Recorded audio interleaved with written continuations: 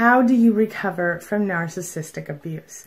Well, before we start talking about that, we have to talk about a really important thing that a lot of people don't think about, and that is validation. One of the worst things about narcissistic abuse is that you never get the validation that you desperately need to get through it. It's one of the worst things about going through not just the abuse, but the recovery part. Because one of the ways that we heal as humans is through validation. This is validation that we so desperately want and need and never get in these situations. When a healthy person hurts someone in a relationship, they know that they've done something wrong. And even if they don't exactly agree with the person's perspective, they often give the person the simple gift of validating their perspective. And that's something that narcissists will never do. So how are you supposed to get over narcissistic abuse when you don't even really fully understand what happened and you'll never get validation from that abuse? Well, that's what we're going to talk about today, queenbeing.com. Exactly what it is that we need to do to recover from narcissistic abuse without validation. Let's get back to the office and let's get started. My name is Angie Atkinson, and on this channel I offer free daily video coaching to help you discover, understand, and overcome narcissistic abuse in toxic relationships. I like to call it toxic relationship rehab. So if that sounds good to you, hit that subscribe button and we'll get going. Like I said, narcissists, they don't take responsibility for their behavior ever. So you're not going to get an I'm sorry from a narcissist that's sincere. You're not going to get any validation for the pain that they caused you or anything else that they've put you through. The fact is, by nature, narcissistic personality disorder makes it almost impossible for a narcissist to actually accept any responsibility or to validate any of your pain and stress in the situation. They don't want to admit they've had anything to do with the problem, and they certainly don't want to validate anything that you say that may kind of negate their personal story about the whole deal, right? So as someone who's gone through narcissistic abuse, chances are that anytime you've attempted to gain validation from your abuser, whether you did that through discussion or just simply saying, this is how I felt, can you please, be sorry or something, or, even to get general validation, you're probably met with things like rejection, dismissal, judgment, and quite honestly, very serious narcissistic rage anytime you ask for the validation that you so desperately need in order to heal. Like we just recently talked about, narcissists very often have a way of telling us to stop living in the past anytime we ask for any sort of validation at all for something they've done to hurt our feelings. And if we've been discarded, we might as well forget it. So how are we supposed to get through this? The fact of the matter is, it's almost impossible for literally anyone, abused or otherwise, to get through any emotional upset when their feelings are being consistently discounted and ignored. When you've gone through narcissistic abuse, it's even worse, because the fact of the matter is that this has been going on for you since you started that relationship. And if your narcissist or one of your narcissists is a parent or someone who's been in your life for more than a few months, chances are you don't even know what it feels like to be validated anyway. So how are you supposed to recover without any validation? How do you go from just being a survivor to being a real life thriver? How do you find yourself again? How do you find happiness again? Well, here's the thing. You're going to need a lot of inner strength, and that feels hard sometimes because when we've gone through this, the inner strength that we need is often completely drained from us by the narcissist. But I will tell you this, when you do get through it, you're going to find yourself being so strong that, like I tell you all the time, you'll be the strongest person you know in real life. You have to figure out a way to build or rebuild what you lost or what you never had. You have to find your self-confidence, find your self-esteem, find your ability to move forward, to self-love, to self-soothe, to bring yourself to the point where you know that you deserve better and you accept nothing less. Don't get me wrong, it's not fair. You shouldn't have to do that. Nobody should have to do that. It's not fair. It's abuse. Survivors, you got to do all the work. You have to go to counseling or coaching. You have to do the inner work, figure out where the core wound is, all the things, right? It's not fair. Why are you doing this when the narcissist is over there acting like everything's perfect in their life and probably, if we're being honest, love bombing someone else trying to get that much needed supply. We have to deal with unfair judgment from flying monkeys and other people, smear campaigns, things like this.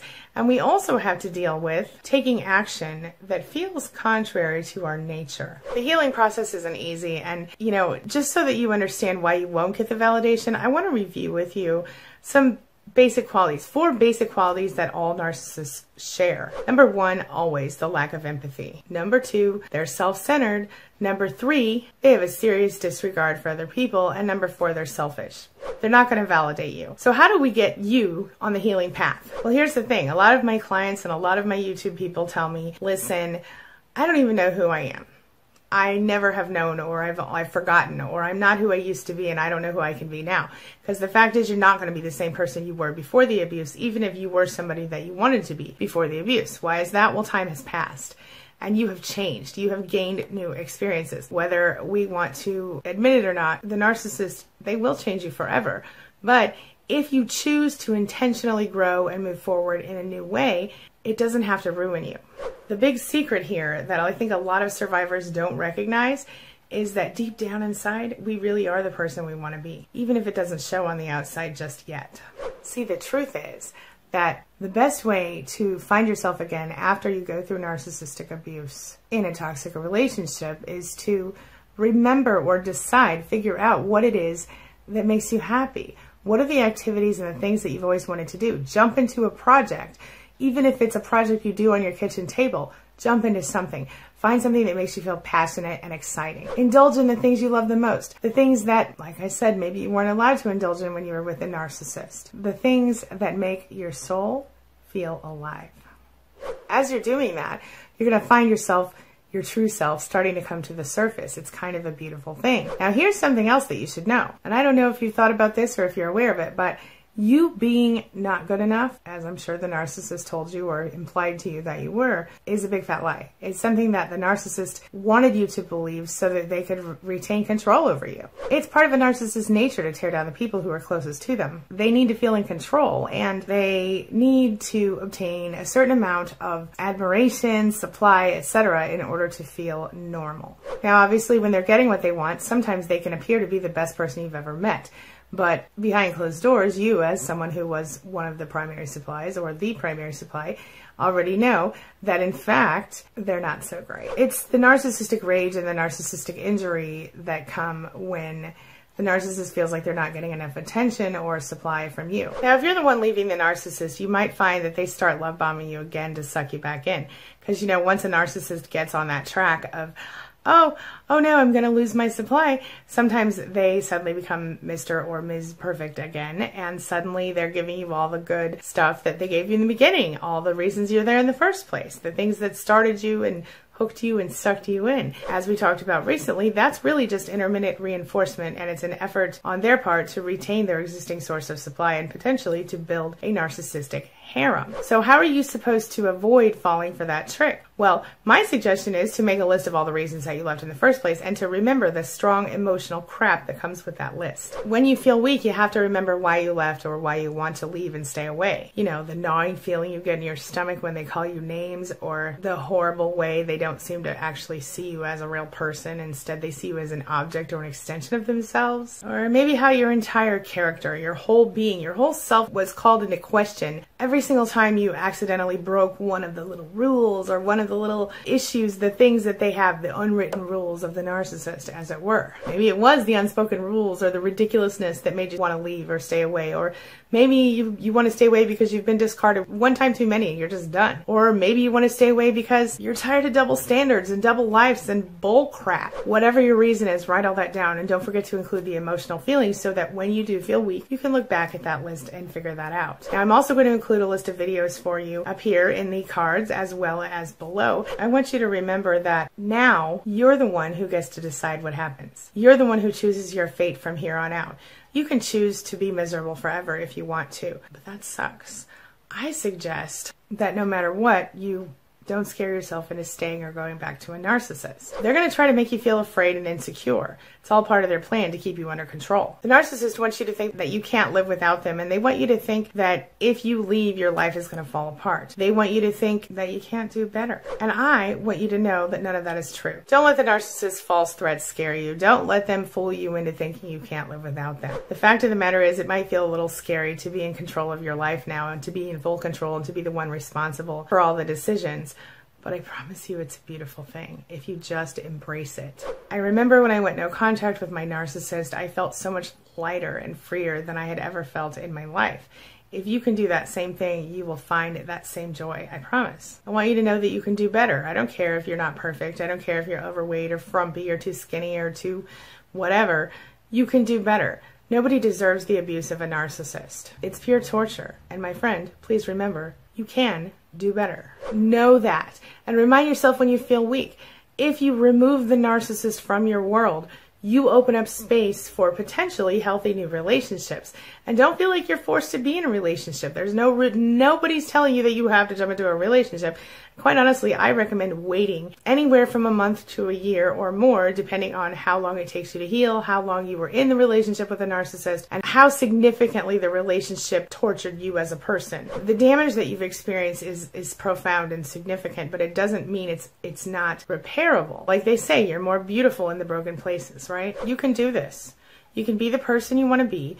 You can get through this recovery. I promise you. You have to know it. You have to know it. While anybody's initial reaction to change is going to be difficult sometimes, it's going to be hard. It's not always going to be easy to do any kind of major change in your life. And of course, this is especially true when it involves separation from someone you've spent any amount of time with. Because a lot of times, you literally sort of forget who you are. You become so enmeshed and codependent with a narcissist that you're not even sure who you would be without them. Remember this though, your situation doesn't make you any less than. It doesn't make you any less human. It makes you still a bundle of possibility.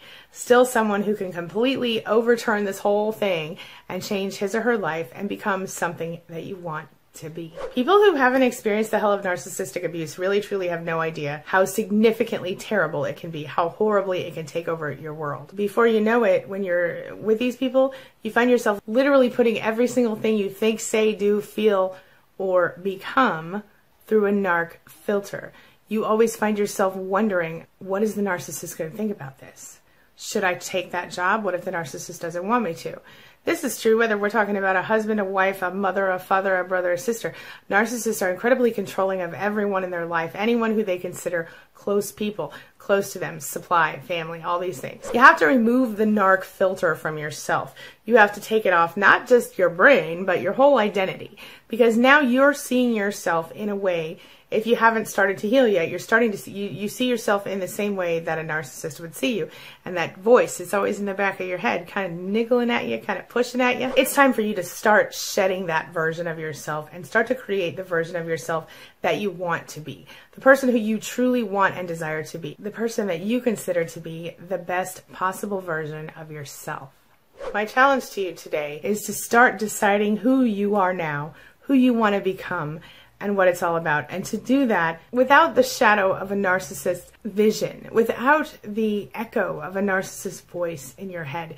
To do that with a clear, free, and open mind to possibility. Anything is possible if you want it to be true. I promise you that. I'm living proof of it.